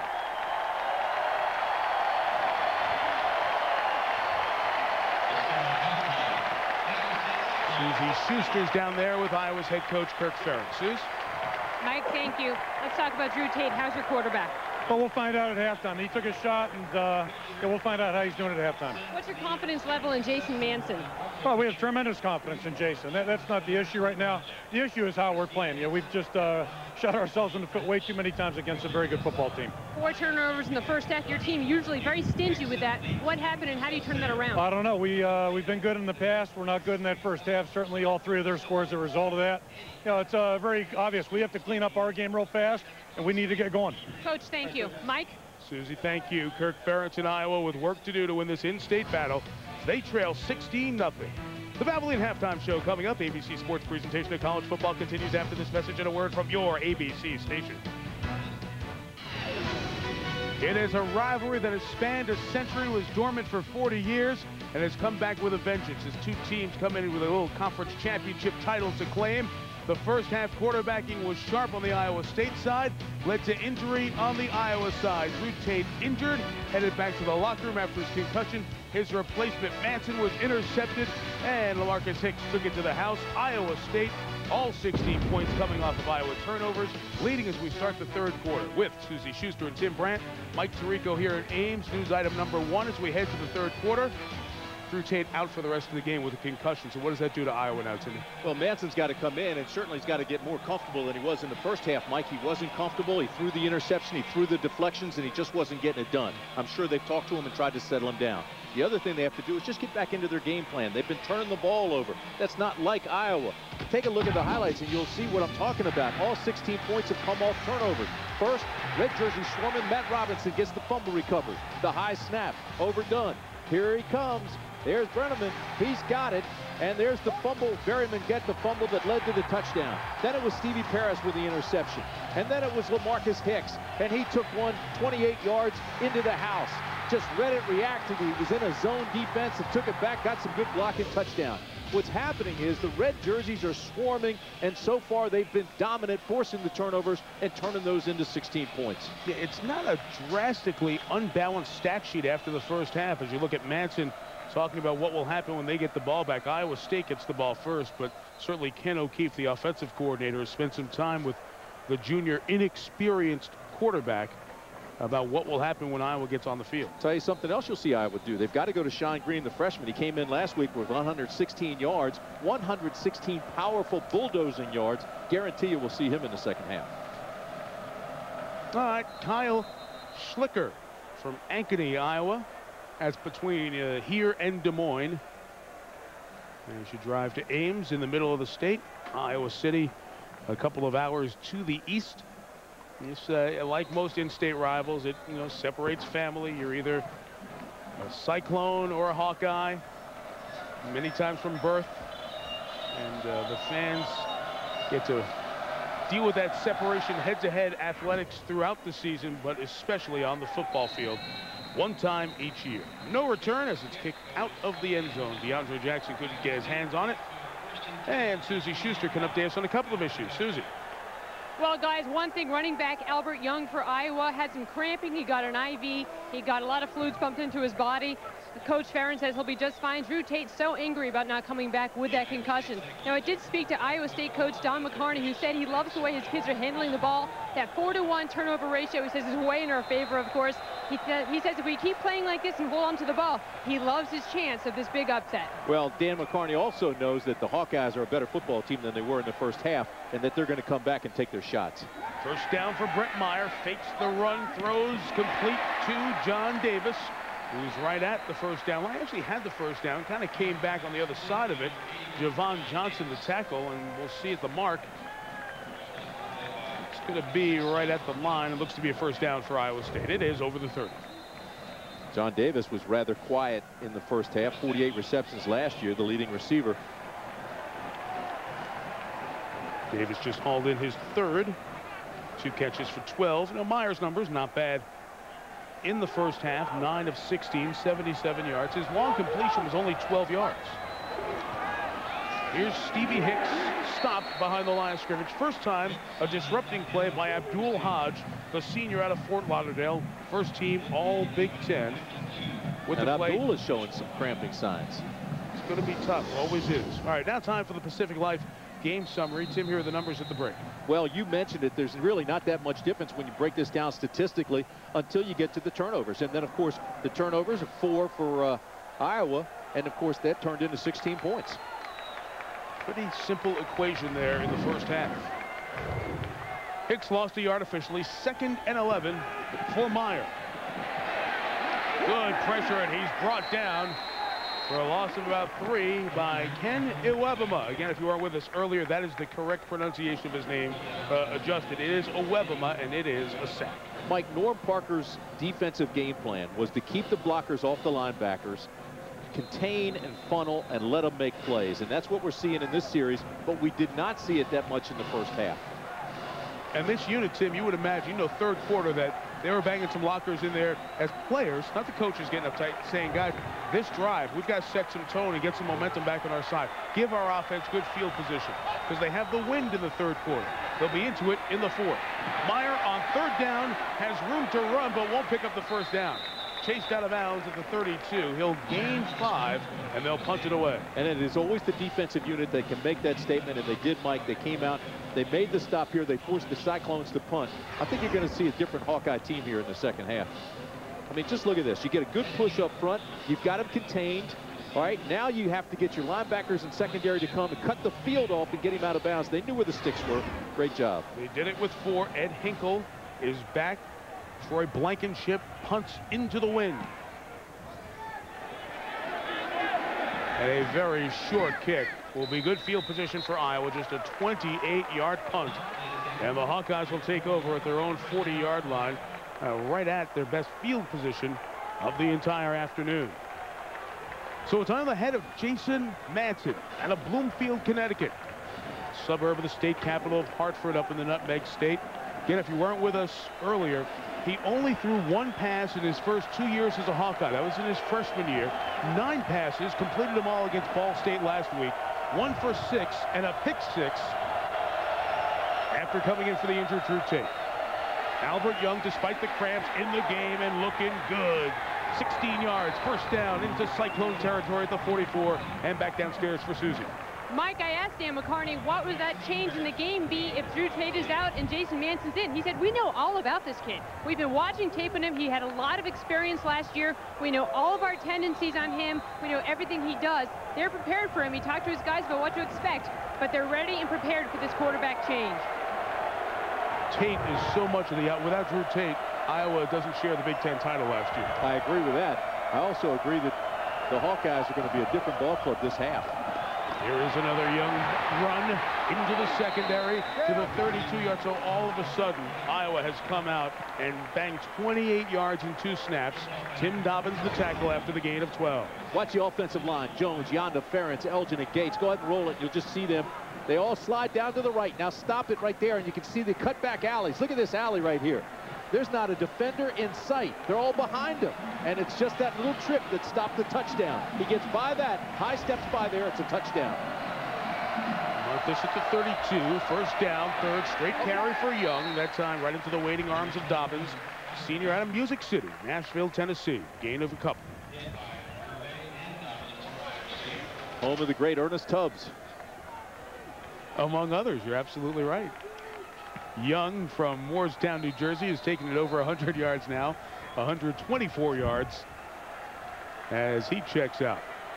Young, who said he didn't run well last week. Had a touchdown run against Iowa State, but was injured in this game last season. Matter of fact, he was injured on a tackle by Sean Moorhead. Ed Hinkle right there. That's the guy that Manson wants to go after. 2nd and 9. He's pressured. There's some of that elusiveness that won 3 consecutive state high school football championships in Connecticut. Good scramble of 3rd and 4 coming up. Well, it was decisive because he looked over at Hinkle and right away he felt the pressure and just released and ran. And that's a good thing. You don't want him to hesitate, lose yardage. Watch his head. His head now immediately goes to the left side, but feels the pressure and sprints to the right. It's a great decision by the quarterback to pick up positive yards. Brings up 3rd down and, well, a makeable situation with 4 to go. From here, the field goal will be 44 yards. Wind at their back. And they really want to make a statement on this opening drive. Play clock down to 5. Manson settles in and throws. It is dropped by the tight end Chandler, incomplete. And it will be 4th down. So Chandler got the release off the line, settled in, but couldn't handle the low one. Field goal attempt coming up. Mike, it was low, but it still hit him between the 8 and the 7. It went right through his gut. He's got to make that catch. That's a 1st down play. That's a tight end's catch, isn't it? Watch this. I mean, he throws it a little bit. This is a catchable ball, though. I mean, it hhits him right there, and he lets it go right through his arms. Now, we saw Schlichter the kicker, making 57-yarder before the game. That's right. The wind is his back. Andy Fenstermaker will hold. It's a 44-yarder. For Schlichter, the kicker, and Kyle bangs it through. First points for the Hawkeyes, so a very good start to the 3rd quarter. Defense, 3 and outs Iowa State. They get good field position with the wind. Schlichter connects from 44 yards. 16-3, Cyclones. In Ames, that's the northwest corner of this stadium. That hillside has been filled in. They still sell seats after all the seating in the stadium is filled for the fans to come watch the game. Some folks on blankets on that hillside, and all the seats filled here. They'll be up over 50,000 for the crowd. We were scalping tickets for 4 or 5 times face value when we were out in the parking lot earlier. His kickoff is returnable on the bounce, but DeAndre Jackson forced to take it too deep in the end zone, and Iowa State will bring it out to the 20. Well, you saw the guys at halftime with the halftime show from Columbus, Texas, Ohio State, number 2 and number 4. They've never met before. Like this game, it's the Big 12 against the Big 10 in a very good intersectional pre-conference game. ABC Sports will have it for you tonight live, 8 Eastern, 5 Pacific. Brett Musburger, Gary Danielson, Jack Arute will bring it to you from the shoe. Game 3 of our triple header. Stevie Hicks with the carry. He'll gain about 3 yards to the 23, and that line of scrimmage that was controlled by Iowa State early in the game is now moving over to the Hawkeye side, Tim. Defense has come to the party. There's no question about it. Hawkeyes being a lot more aggressive. They're containing their luggage, their leverage. Watch this. There's the line of scrimmage. Stand them up, fill with the linebackers, and they get there and they do a nice job of that. There's Hodge, there's Greenway. You're going to be calling those names a lot here in the second half. Abdul Hodge and Chad Greenway, not only both first-team Big Ten All-Conference linebackers, but best of friends, the 2 seniors. Here is Meyer looking for an open receiver and just threw it to an empty spot, incomplete. So Iowa getting heat and coverage. Brian Madison hauling in to force Meyer to spit it out. 3rd down. Webema and Madison doing a better job now in containing, getting some movement, pressure upfield. That's allowing the linebackers to do their thing. I'm telling you, this is a different Hawkeye team that we're seeing here in the second half. It's one of those body language situations, too. Iowa State's taking a punch right now. They're standing around, questioning faces. The Iowa guys are edging towards the sideline. The punt team's ready to come on. Momentum starting to make a slow turn here, middle of the 3rd quarter. 3rd and 7. Here is Meyer. He's flushed again. Able to keep his balance, but he's going to be shy of the 1st down. There's the linebacker play we've seen from Hodge. He came across the field, chased him down after Webema put the heat on. Back-to-back 3-and-outs for the Hawkeyes. Hodge still getting some of those cramping things, but here he is right there. Now watch him move. Read, slide, sees he's going to start to run, get over there. Now pursue, inside out, and make the tackle. You know what they did that time? They had Greenway actually out in coverage. The other outside linebackers showing pressure here on the punt. Blankenship gets away. A rocket shot into the wind. What a kick. Hinkle had to pick it up back at the 6. Now is Iowa State still okay in coverage? A vicious block as Hinkle returns out to the 23-yard line. What a block put on there. Now it's starting to look like that rivalry we've heard so much about between Iowa and Iowa State. Ryan Baum was on the receiving end of a big block. 68 on the kick, 12 on the return. And a penalty marker's down. Back at about the 40-yard line. During the kick, holding 33 White on the returning team. 10 yards from the post-scrimmage kick enforcement spot. First down. Marcus Simmons, the backup running back, whistled on the play. What a bell ringer. What a tackle. Robertson, the linebacker, who had the fumble recovery earlier in the first quarter, made the cleanup hit on Hinkle after the big block. It was thrown by Marquand Dawkins. Watch this thing. Woo! The block in the left-hand side, but I mean, that's a bell ringer. Are you kidding me? That'll loosen your fillings and put the eyes in the back of your head. Well, Ryan Baum returns punts for Iowa State. He's not supposed to absorb punts on coverage like that. This game's getting salty now. What I liked about the rivalry, when we talked to Kirk Ferentz and we talked to Dan McCarney, guys who were on Hayden Fry's staff together, a great staff that Hayden Fry had back in the early 90s in Iowa City, in the late 80s. There's a lot of respect, players and coaches. There's not a lot of anger and dirtiness and animosity, but a clean, hard hitting, very respectful series between these two schools. First down, Albert Young is the back, and Iowa State's defense has to answer a bell here. Gain of less than a yard. Well, Hayden Fry turned the program around that so sorely needed it, and Hayden, as you say, put a great staff together, but he is some kind of coach. You were looking at the numbers before the ball game. I mean, he took a program that was basically dead and made it into one of the top programs in the country. Yeah, 1981, a Rose Bowl trip for Iowa, and all you Hawkeye fans remember, it had been 23 years since the Hawkeyes represented the Big Ten in Pasadena, and that was the staff that both McCarney and Ferentz were on together. Again, Albert Young, right side, got a nice block to get into the secondary, out to the 15-yard line. Good block by Mike Elgin on the edge to free him. LaMarcus Hicks ended up making the tackle. First down. You know, with Simmons struggling with an injury, he's got the ham, Young had to step up. He really had to make an effort to show that he is the running back they thought he would be. Now, he's coming back from an ACL, but you can see he is really, really running well, although that was a kind of a funny little stop he made there on the sideline.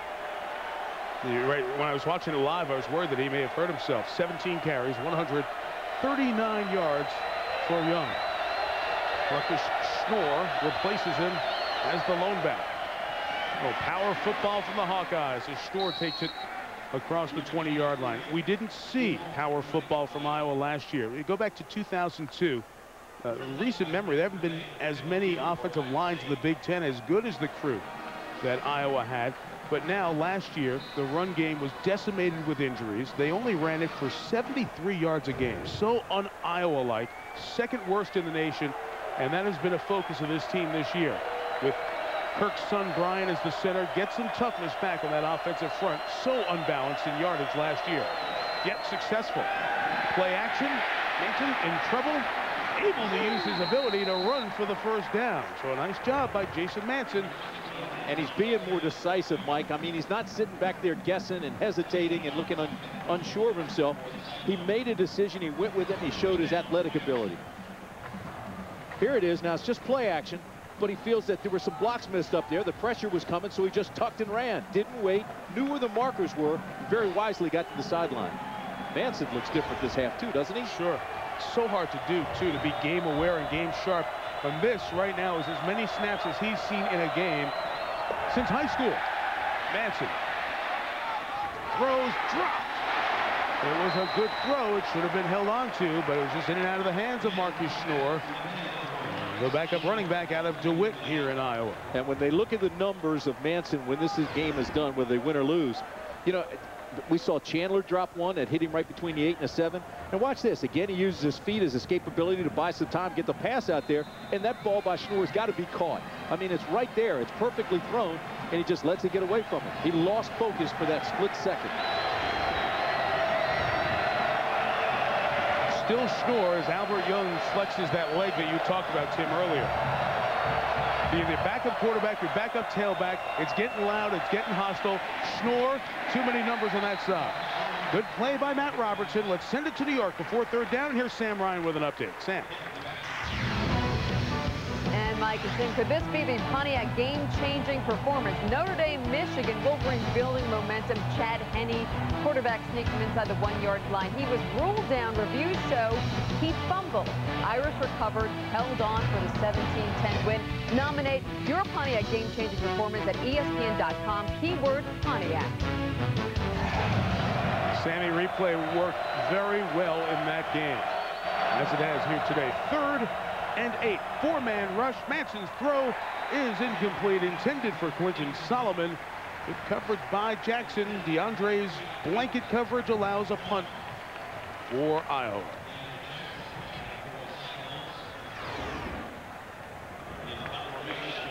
Again, they get pretty good protection for him.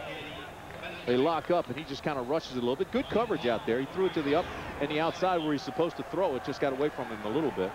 Andy Fenstermaker is on to punt. Ryan Baum, who took the big hit on the Iowa punt return, catches at the 22 and loses a yard.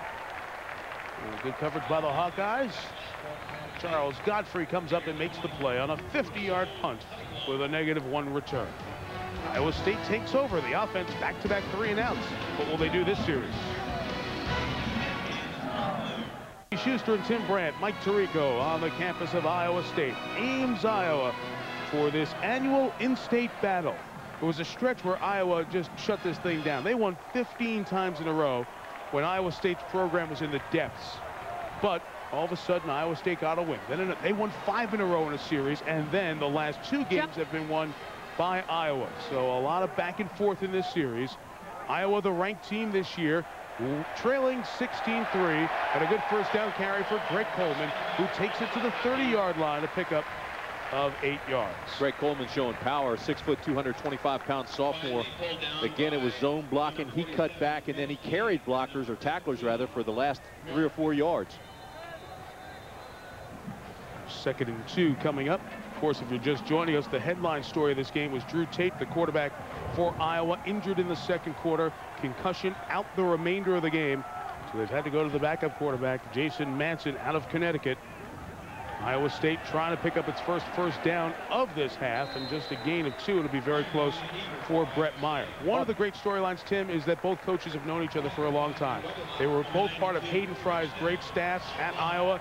And speaking of Hayden Fry, 2 decades at Iowa, the former head coach joins us via phone out in Nevada as he's watching today. Coach Fry, is this a tough day to watch because of your affection for Coach McCarney and your obvious passion for the Iowa program?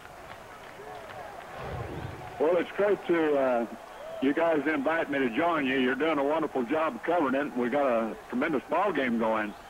I'm really impressed with Iowa State and the defense. They've got 4 turnovers, and if the Hawkeyes don't start getting some turnovers, they're in real trouble. You know, Hayden, I remember sitting there listening to you and Keith Jackson tell stories the first time I came out to see you for one of your games. And I remember you talking about how rewarding it was to have turned that program around and get it winning again. And obviously Kirk's doing the same thing and keeping that tradition alive.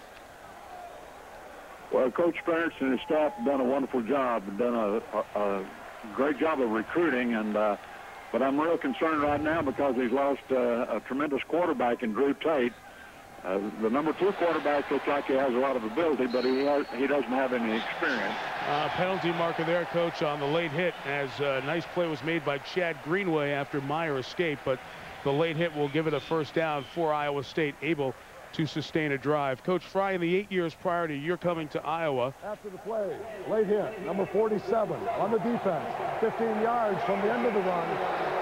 First down. Mitch King with the penalty. Those 8 years, Iowa only won 22 games. In your 20 years, 7 wins per season on average, 143. What was the biggest difference maker in turning around the Iowa program for you? Well, we inherited some young men that had been kicked around, and it's pretty easy to motivate people that are down, and you have a good coaching staff that shows them and gives them the faith that they can win. It's a fun place. The people of Iowa are great, great people, and, you know, it's wonderful that both Iowa and Iowa State both have good programs. Here's a run by Coleman for a yard to the 48. Iowa State's program was down, and then one of your old assistants, Dan McCarney, turned the program around here at Iowa State. Do you see similarities in what Dan has been able to do here with what you were able to do in turning around Iowa? Well, I'm extremely proud of Dan. He and Kirk are both just like my sons, and they're wonderful people, wonderful coaches. Every program has their pluses and minuses, and I'm not for sure what all the problems were at Iowa State and letting us win 15 straight.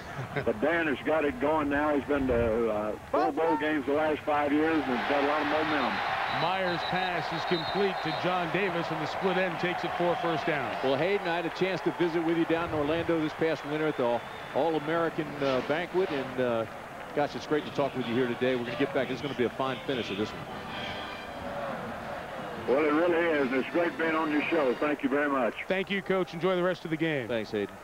One of the legends, Hayden Fry, who turned Iowa into just a consistent winner and bowl appearances, and what a staff he had, a staff that dots the big dots college football for that matter. I mean, almost a third of the Big Ten came off one Hayden Fry staff in '81. 3rd and 1, the keeper for Meyer is a first down. The show coach was based on Hayden. Absolutely. This is some drive by one of his former assistants, Dan McCarney's offense. Dan has brought that passion in. He's turned around Iowa State by understanding what goes on here, and a lot of it were the examples that he learned with Hayden Fry on that staff back in 1987. Here's the Iowa staff with the 2 men involved today. Kirk Ferentz among them. Bill Snyder there. You'll see them all close up. There's Kirk and Coach McCarney going head-to-head today. Then, of course, Bill Snyder on that staff, the coach at Kansas State. They beat Marshall today. And Bob Stoops, the head coach at Oklahoma, they beat Texas today.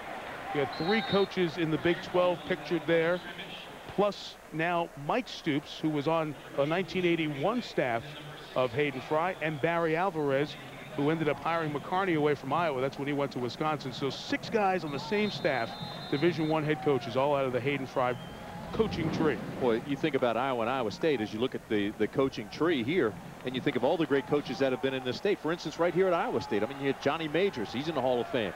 You had Earl Bruce, he's in the Hall of Fame. Great coaches have gone through this state. Earl Bruce was the last success Iowa State football had, and he went to Columbus, and this program went south quickly. Here is Meyer on play action. The sophomore throws. Beautiful catch by the tall receiver, Blight. He pulled it down right at the line for the first down at the 27-yard line. 4th reception of the day. That one in front of Antoine Allen.